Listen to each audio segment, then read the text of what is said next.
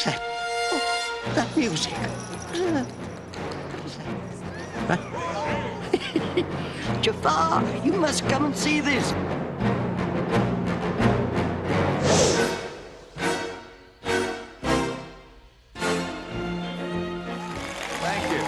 Thank you very much.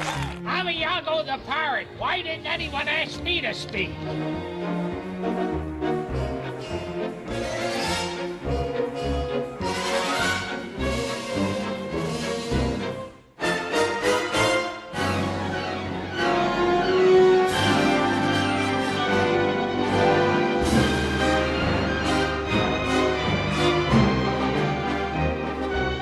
This hasn't been planned. I'm just here because as I show up at every party, I usually just happen to have a portable microphone with me. Nice meeting you. This is really kind of a big shindig. I didn't know it was going to be such a big thing. Can someone please start talking about the parrot again? I take it you got a driver's license. No, I walked here from New York. Please don't rush at me all at once, folks. I'm going to go do some backstage stuff. Boy, I've heard some bull in my day. But yeah, I'm doing some backstage stuff. I'd love to talk to you, Gilbert, but I've got some stuff that I gotta do. Ladies and gentlemen, your host for the evening, film critic and historian, co-host of Hot Ticket, and the author of the book, The Disney Films, Leonard Maltin. Thank you. Thank you. Thank you very much. Thank you. I want to welcome you on behalf of Walt Disney Studios and Buena Vista Home Entertainment to the beautiful Hyperion Theater here at Disney's California Adventure theme park. I want to especially welcome our audience tonight who are animation students from the California Institute of the Arts, otherwise known as CalArts. Give yourself a round of applause.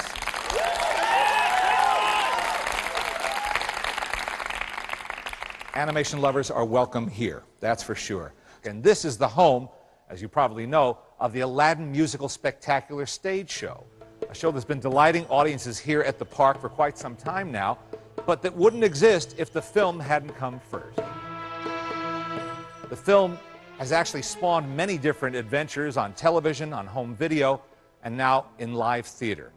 And the film, like most animated films, didn't just happen, and it didn't happen easily. Every animated feature that the Disney studio has done over the many years has had a circuitous path. It doesn't happen easily. It doesn't happen without a lot of hard work, second guessing, detours, and finally, success. In the case of Aladdin, it started out, I think, fairly modestly, kind of like Aladdin himself, and wound up a big winner. We're going to meet some of the key people who brought this film to life tonight. I think you're going to enjoy spending time with them.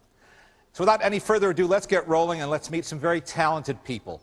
First, the co-producers, co-directors of this film, who between them have an amazing 60 years of experience in animation. That's because they started when they were kids. They were animation fans. They've become master animation filmmakers. And with them is a woman who's their co-producer who never had any experience with animation until Aladdin. So a warm welcome, please, for John Musker, Ron Clements, and Amy Pell.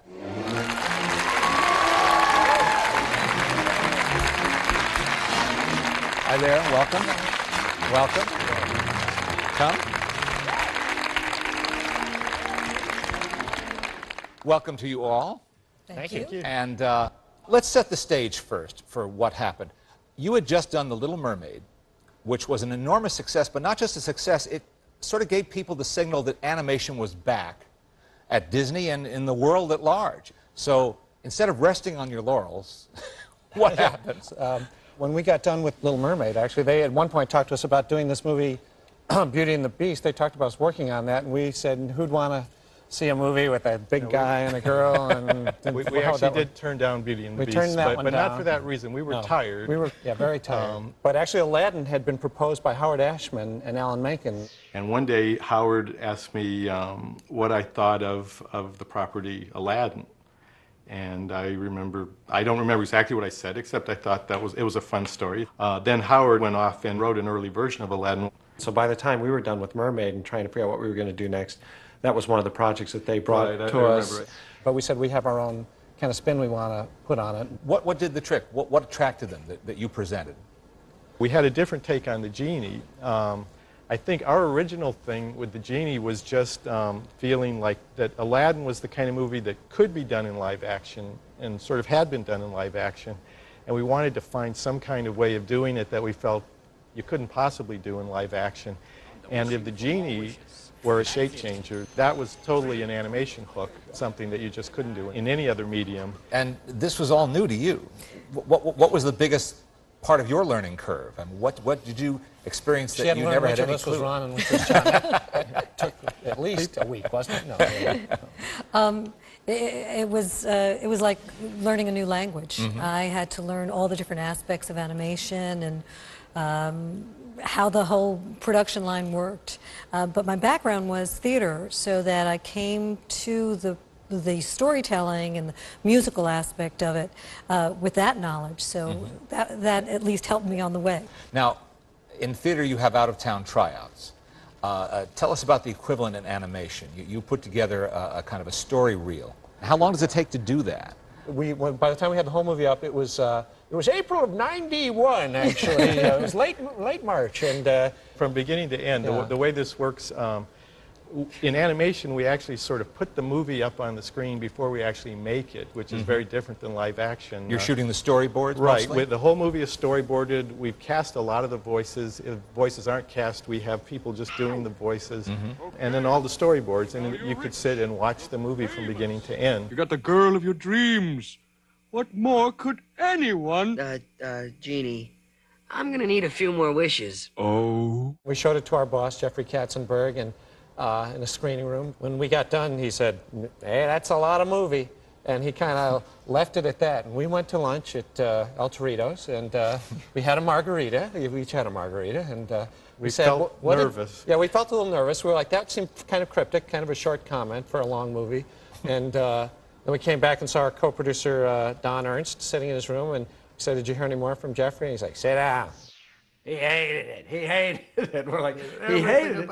He said, "Start over." We're like, "You're kidding. We had a margarita, but we had no idea." And so basically, Jeffrey, it turned out he had a lot of problems with it. So at that point, he wanted us to start over, basically from scratch. He said, even though the movie's coming out in a year and a half, start over. Everybody refers to Black Friday, but we showed it to him on Holy Thursday, I guess, and Black Friday was the day after that. And just to put this in perspective, what really made this scary is Beauty and the Beast was winding down.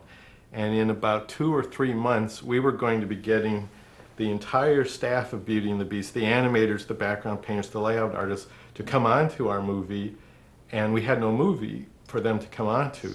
So did you literally start from scratch? Well, we sort of pretended to. Yes.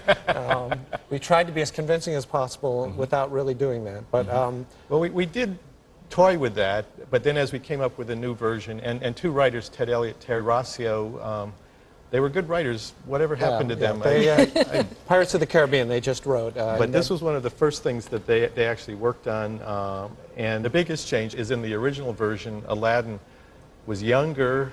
He had a mother. Ma, you've been up all night.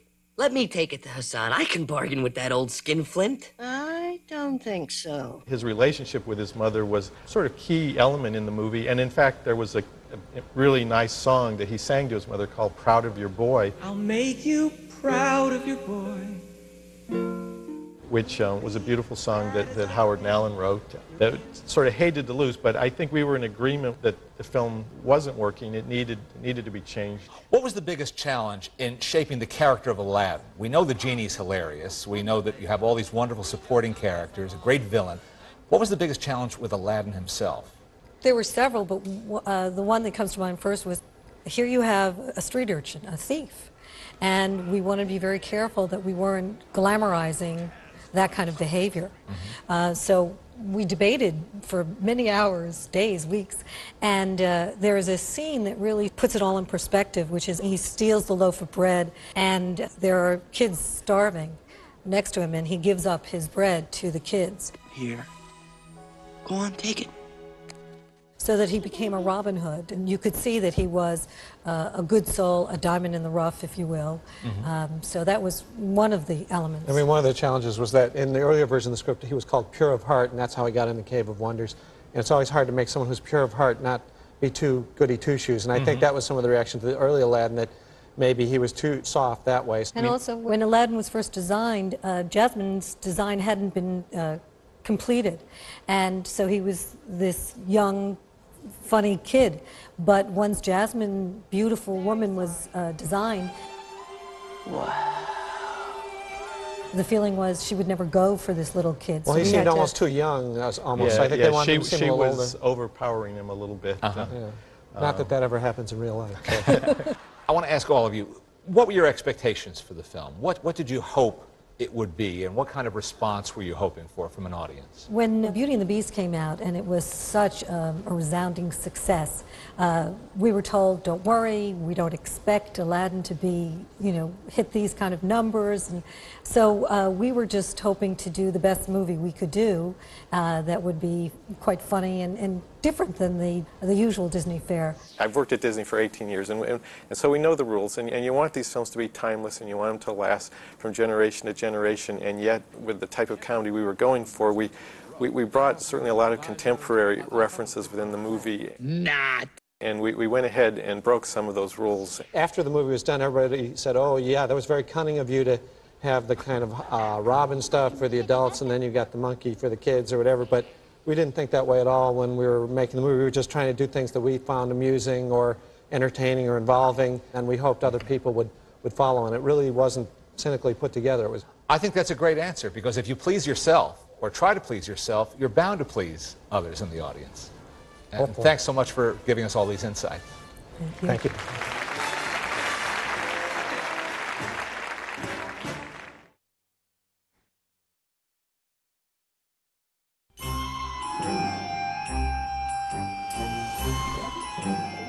Thousand and One Nights, also known as the Arabian Nights, it's a collection of oral stories that was collected around the year 1000.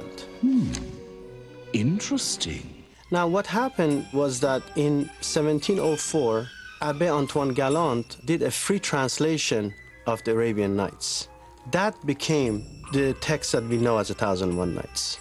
The first time I saw Aladdin, I felt that it was very different from the original story. Yes, of course. How are you doing that? It's a magic carpet. The main differences are, first, there are no magic carpets in the original story. Wait a minute, Jafar, what if you were the chump husband? What? The Grand Wazir is not a villain, but a sort of self-interested person who wants the princess to marry his son, not to himself. In the original story, Aladdin has parents. He loses his father, but his mother remains throughout the story.